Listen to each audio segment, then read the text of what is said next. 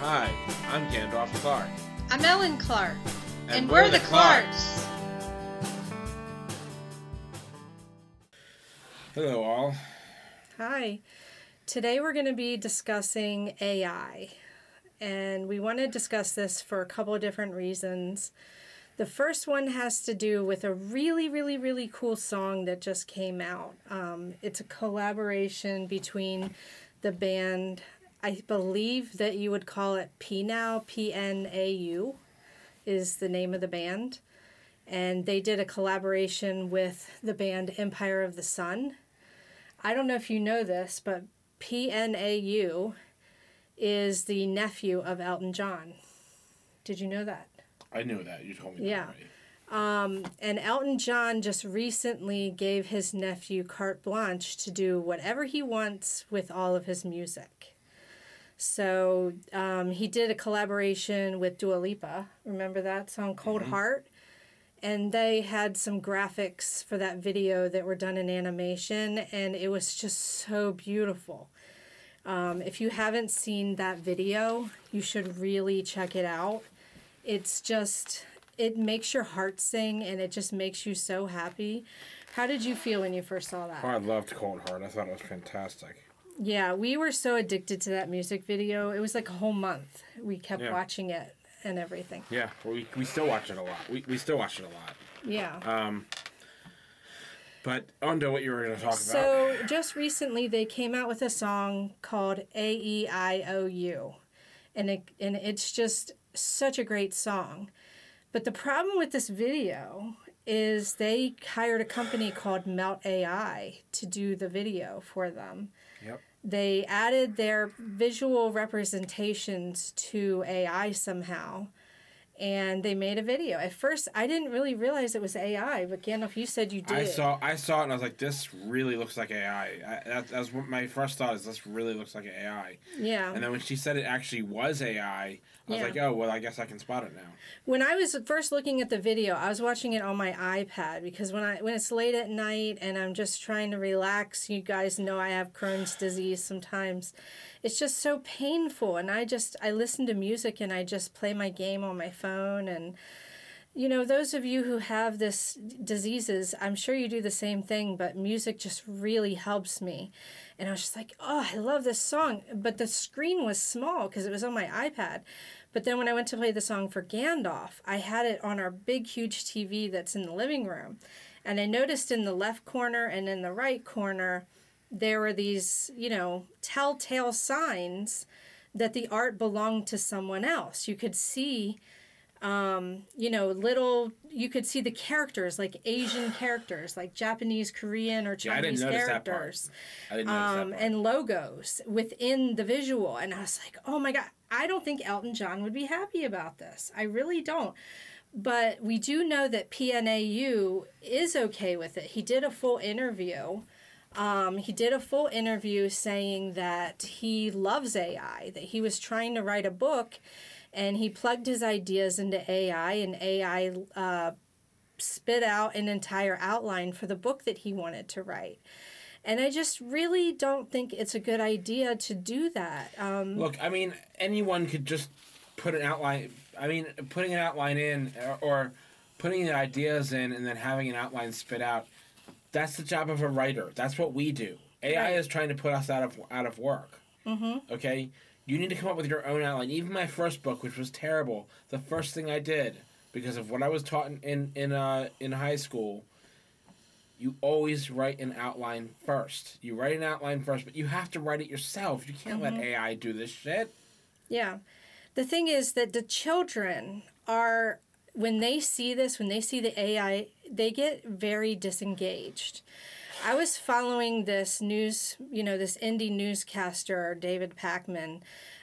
He has a lot of interesting viewpoints, and he even doesn't say, you know, I'm completely Democrat or independent or Republican, and he likes to look at, like, all the different, you know, facts. And I was like, that's really cool. I liked his stuff, but then he put out a children's book. And the children's book had all these different styles of animated, drawings.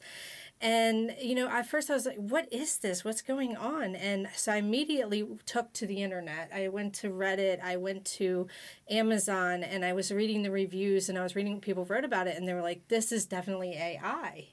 And when confronted about it, he said nothing. You know, and it's really messed up because he is gaining money on his channel. He does earn money, and he could easily hire an artist. Now, my father-in-law, Scott McGowan, teaches, you know, remote piano lessons at home. His wife, Kathy, has worked with many indie authors to create art. And the thing that you can do with an artist is that you can do like a collaborative contract where you say, hey, I'll write the book, you do the art, and then together we'll split the profits. And that's really how we run our company. That's how it's got to go. So it doesn't matter if you have money or not. You know, you can set up a contract, and this is how like all of Hollywood works. We do know a lot of indie actors, and they sometimes put money into the production, and their name's going to be in the credits because they put money into the show. They want the movie to happen because we put money into a movie, and this movie. What was the movie called? I can't remember right now. But it has our cousin in it. It does have Dana's cousin in it. One of the actors in it. Renee Galanis. You know, it's not ready yet. It's not ready. It takes years to make a movie. It takes years to make a movie. But the thing is, our name's going to be in there. We only put in like $150 or something. It was a small amount. We didn't have a lot of money, but we wanted to support our cousin in this production, so we did what we could. Yeah, and we wanted to have our first movie credit. Because we are a production company, we are in the entertainment industry, and we're like, let's do this. Let's have our name on a movie. And that's how easy it can be, guys. And you don't have to have a ton of money. The other thing that's making me really sad about AI is that I love doing crafts. I don't know how many of you all like doing crafts, but I've been doing cross-stitch since I was like 10 years old. I've done embroidery, I've done, you know, making necklaces, I've done a whole bunch of different kinds of crafts. Well, during the pandemic, I discovered diamond painting. This is something, you know, kind of new. And I got some pretty cheap ones on Amazon. I think they were like $15 or something. But you can tell they were hand-drawn by an artist. You can tell, you know. But basically, I decided to join a Reddit where people were talking about diamond painting because I'm just recently getting back into it. With the pain I have in my arms and hands, I want to do something for my dexterity. I want to do something to help my arms with the fibromyalgia and the tennis elbow. And I just found out I have carpal tunnel. So I'm really just trying to exercise my arms as much as possible, but not be always carrying this heavy phone to do it. It's too much weight, but carrying tiny little diamonds and placing them on the painting, that's no problem. So when I was looking at, you know, I was reading on Reddit, like what types of diamond paintings do people like to do? You know, I do this with cross stitch too. I look, what are people working on, you know? The biggest company is called Diamond Art, DAC, Diamond Art Collective, I think is what it's called. And you can get the app and you can look at it. And there are ones that are over $100. And I was like, wow. And people are talking about how the diamonds are clear and they're square shaped and the art is really cool. And I was like, oh, there's some really cool art on here. But then I encountered this one, it was like these mice in a field. And I was like, ugh, what is that? It was AI. And I looked at it, and usually for each picture they say who the artist is, and if you like their art, then you can see like all the entries that they have for that artist. And they are showing that it was, you know, this company that uses AI, but they don't allow things that are 100% created by AI. They only allow things that are hand-edited by AI. So I guess AI creates the original image and then they edit it. Yeah, but that's still art theft. Yeah, it's still art. They're still taking someone else's art and then you're editing it. And it just turns my stomach. And there's all of these other companies out there like Temu and Shein and all of that. They're stealing people's art to make clothing. They're stealing people's designs to make everything. And it's slave labor, it's children labor. The people are not getting good wages. You know, people are getting forced to be in factories and everything. I know that we're all really poor right now, okay? Like, pre-pandemic, Gandalf and I, we made, what, 100,000 total or more a year? Between the two of us, we made close to 100,000 a year. Yeah, close to. We weren't doing awful. I mean, we don't have kids. We just have But cats. you had just started a job with you were only there for 4 days before it shut down. Yeah. Because of the pandemic. We weren't doing bad before my health went south. Before, you know, all of that and the pandemic and things getting worse. But, you know, there is no way in hell that I am ordering from Temu or Shein or any of that stuff where it's slave labor. And when we order from things like Amazon, we have to go and look who is selling this, you know? Who are the companies that are selling on here? You know, because Amazon is one of the main companies. And you're really not legit unless you are on Amazon. I mean, that's one thing that we have to face as publishers. Unfortunately, it does leave a sour taste in your mouth that we have to be on there. Well, and we use them for everything. I mean, we get most of our supplies there. Mm-hmm. I mean, it's really crazy, but they're like a monopoly at this point. Mm-hmm. And we have a family account that we share with our family because we all need to do it. But we must stand up for the Amazon workers. We must stand up for artists. And there are good uses for AI, okay? We have friends in the medical field who use it for people who have disabilities. And that's a really great thing to use AI for, is to help people with disabilities.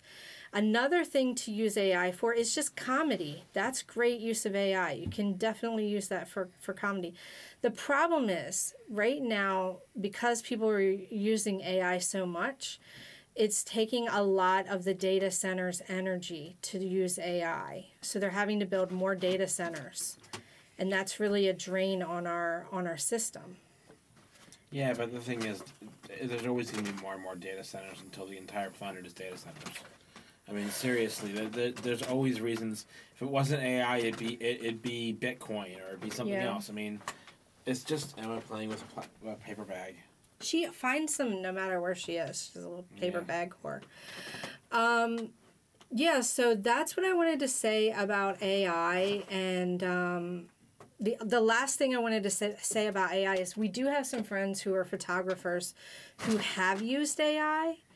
And I have major concern for them because that means once they put those pieces of art into AI... It can be used anywhere by anyone. Right. So they just have to know that. They have to know their art, their images, and all the models that are in the pictures, all of the people that are in those pictures, and all the toys, characters, whatever's in the image is going to be... Well, toys aren't owned by...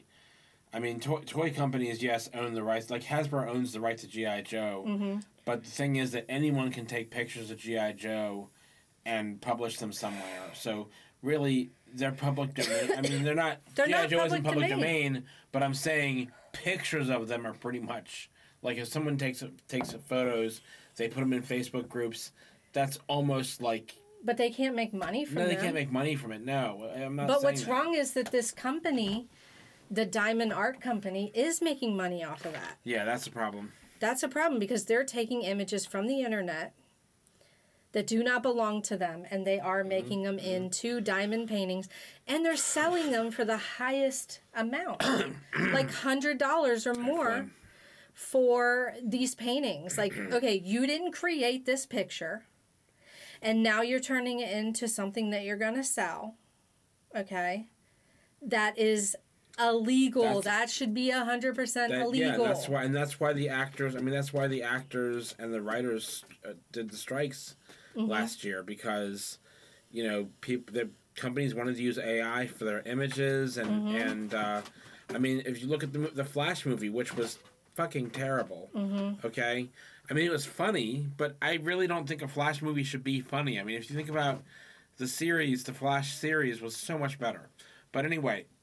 I can get into that in another video, but what I'm talking about is, they used AI to have Christopher Reeve and Helen Slater playing Superman and Supergirl together. Mm-hmm. They in a cameo. They used AI to create Nicolas Cage's Superman from the failed Superman Lives movie. Okay, like they didn't consult these people. They didn't get the rights to this stuff. They just used it. And that's why the writers were striking for so long. They wanted to protect their images and everything, If someone dies and you use their image for something, their family should get money. Mm-hmm. Exactly. And so those are the things that we want everyone to consider, and that's why we did this video about AI. So everybody take care, and let us know what you think about the AI surge. Yep.